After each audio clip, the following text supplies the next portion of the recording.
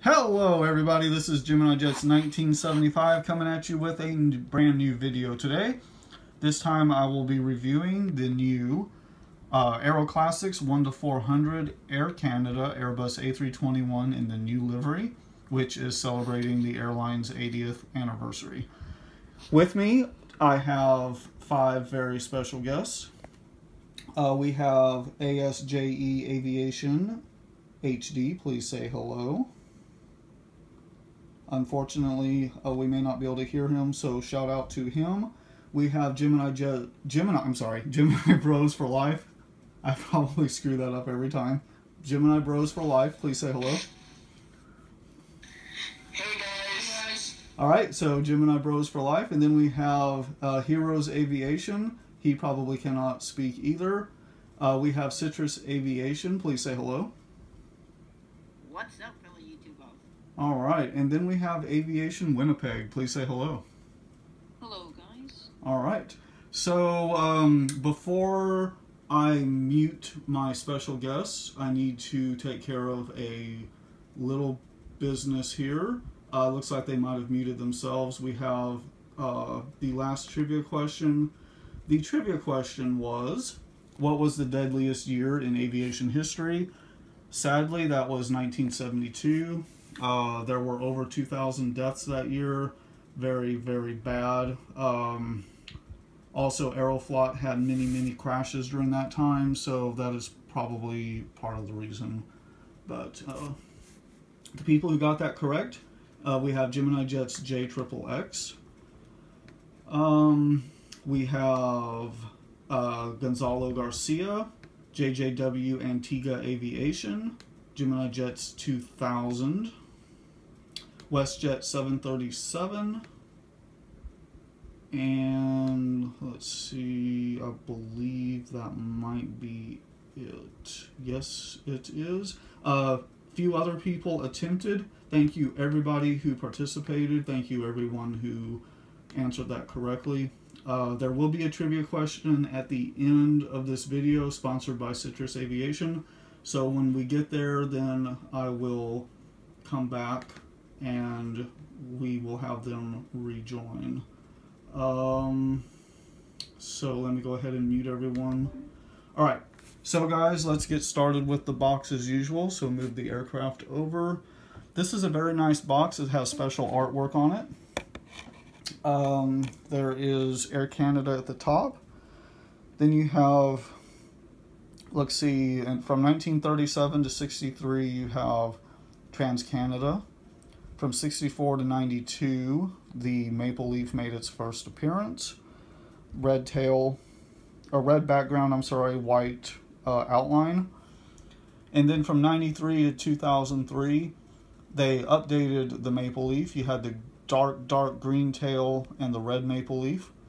And then in 2004 to 2016 was most people's favorite livery, the ice blue livery with the red maple leaf, and in the background was the ice blue maple leaf. All right, and this is celebrating the airline's 80th birthday, and then underneath it says it in French. Okay, so first you have what is in this box, which is the Airbus A321. And the first time I did this video, there was a couple surprises on the next 2 panels, so we'll get there shortly. Not suitable for children under 14, please note, and then retain data, and then it says it in French. Made in China. Apparently they are planning to release the A319 because that is the next panel. And then if you look on the following, they're apparently planning to release the A320 because it is the other panel. So, for those of you guys that love the new livery and are trying to collect all of these aircraft, it looks like your wish will be coming true shortly because it looks like these aircraft are coming. I personally cannot wait for the A319. That's probably my favorite small Airbus aircraft. Okay, so back here on the back, Canada is celebrating her 150th birthday. There's the Aurora Borealis. Many beautiful scenes here. I'm not, I don't really know too much about Canadian geography, so I'm pretty sure this is on the west. That, you know, makes sense, but these other two, that might be Toronto. So anyway, let's get started with the model now. Okay, guys. So let's zoom in. Okay, this is probably the part that most people do not like about this livery. You have the black mask around the front windows. However you feel about that, it really doesn't look that bad, but that is usually people's least favorite part. There is a pitot tube. Then you have the Star Alliance logo, the L1 boarding door, Air Canada in black, large face print, or I wouldn't really call it a billboard, but it is large. And then there's the maple leaf underneath the passenger windows. Some people don't like that either. Here's the L2 boarding door, the black engines, a little bit of hair there. No emergency row exits. Then you have the L3 boarding door, or L3 door rather, and the L4 door. There are wingtip fences, no sharklets. And then your registration, there's the beautiful Canadian flag, C-GJWI. I'm not in the mood for the phonetic alphabet right now, so I'm not even going to try that. Because I would just be here for 10 minutes trying to remember what they are. Down there, it says Airbus A321-200. Then you have the beautiful new Air Canada logo. There is the black background plus the red outlined maple leaf and different things such as that. The red maple leaf, the black background. You have the horizontal stabilizers. Back here is the APU exhaust port. All right, and if you turn the aircraft around to its side, here is the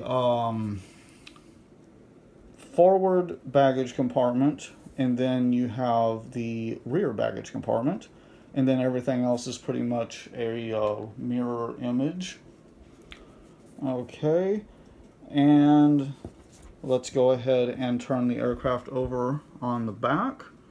All right, first you have, I guess the nose gear is a little bit crooked. You have the nose gear doors. There's the nose gear itself. There's the forward baggage compartment again. You've got the maple leaf on the bottom.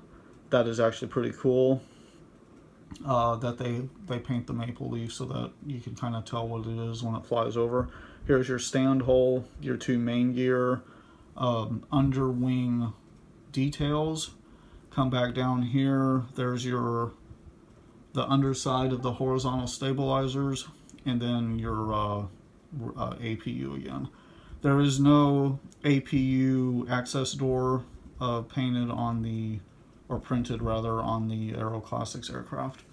Alright guys, so let me go ahead and unmute my friends here. Alright guys, so that basically does it for the model review portion of the video. And Citrus Aviation, do you have your trivia question ready?